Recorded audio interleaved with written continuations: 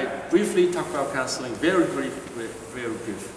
If a couple come to you, or you know a couple is fighting, they're having some problem.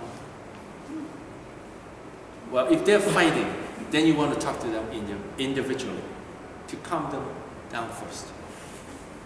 And then, to calm them down, the way is not to tell them to calm down, but to say, respond to the feelings. Important, in counseling, respond to the feelings. I know you're very unhappy now. I know in your marriage there's a lot of difficulty. You felt unheard.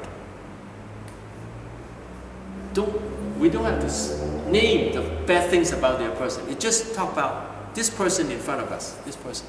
I know you feel unheard. You have tried, but it seems no good result. So you feel disappointed.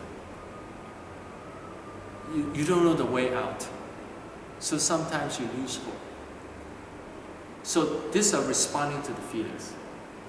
I'm not saying you want them to stay in that negative feelings, but I just respond to the feeling.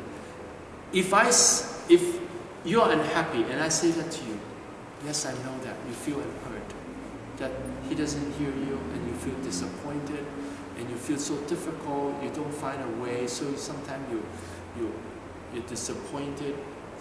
When I say this, how do you feel? How would you feel? As if you understand the situation. Right, that I understand.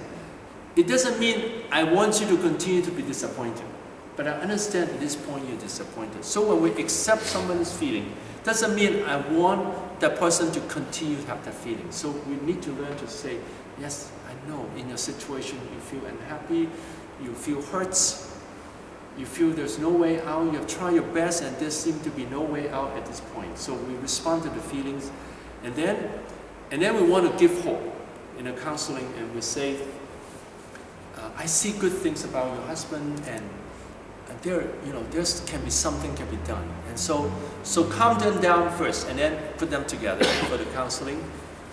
Now, if a couple is already ready, calm, then we can start the counseling. The first, usually, I would say, can you name something good about your wife or husband? Can you say something good about your husband and wife? Now, sometimes, some husbands cannot name it. They find it hard to name it. Then we can help.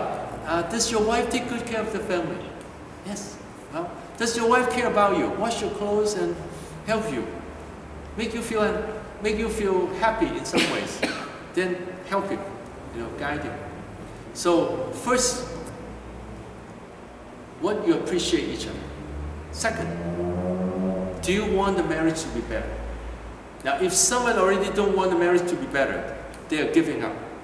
But generally, if they are still going to church, generally they say, yes, I want to work on the marriage. Because that is very important. So then we can tell them, you want to work on the marriage, there are ways. There are ways. And there are ways that are helpful. If you follow these ways, it will work. Are you willing? So that's asking for commitment. But I say it in a way very positive. I didn't say, you have to do something and then it will be better. I don't say that. There's a way. God can help you. And there are ways to help your marriage. Are you willing that the marriage will go better? Have you noticed my tone of voice? It's all positive. There's hopeful. It's hopeful. So, asking them, do you want to work on marriage? And then, you can ask them what they see now. For some marriage, you can ask them what they can vision the marriage. If it's better, how would it be like? Can you vision what's your dream marriage? In the future, what can happen in a marriage? So they have a dream, a goal, that so they can say to each other, this is what I like the marriage to be like before I start the counseling. And then sometimes I start with talking about the differences of the sexes. And I tell them, what happened to most couples, it's very common. Most couples like this. Because God created men to be concentrated in matters, doing things, in project, in activities. That's why sometimes men don't listen to the woman that much. But that's something that can be learned. And a wife pay attention to relationship and want more care, and therefore sometimes the woman feel, now I also would say because God created women caring. They care, but then when they don't receive the care, then sometimes they feel unhappy, and then they could repeat what they want to say. They repeat, and the husband doesn't listen, she will repeat more and more. And the husband feel unhappy. And this happened in many marriages. That the husband doesn't respond, doesn't care, and then the wife talks more and more and become emotional. And that's what the pattern of most marriages. And this can be changed.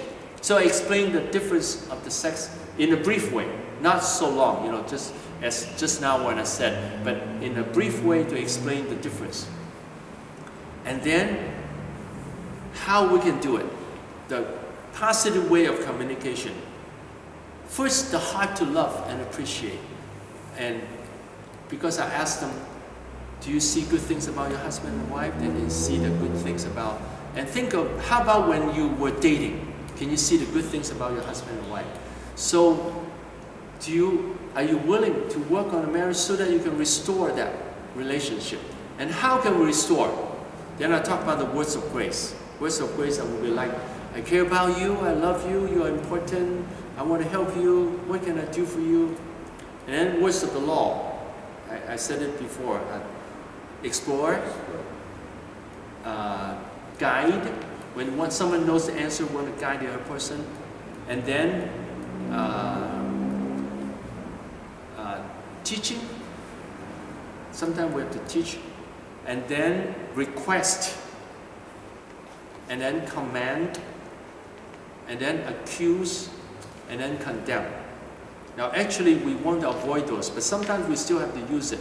But we can use all this in a gentle way. Explore means to find ways to solve a problem. Explore. Instead of saying, you do this, you do that. That's command. And that's strong command because it's strong language. You do this, do that. That's strong language. So explore how to solve a problem and then guide. If one already knows, to guide the person to think. And then teaching, sometimes there need to be some teaching about, so to tell them that there can be different ways of communication and we can communicate in a gentle way. To request, could you clear the garbage for me instead of, clear the garbage for me. You know, that's strong command. So request and command. Sometimes we have to accuse.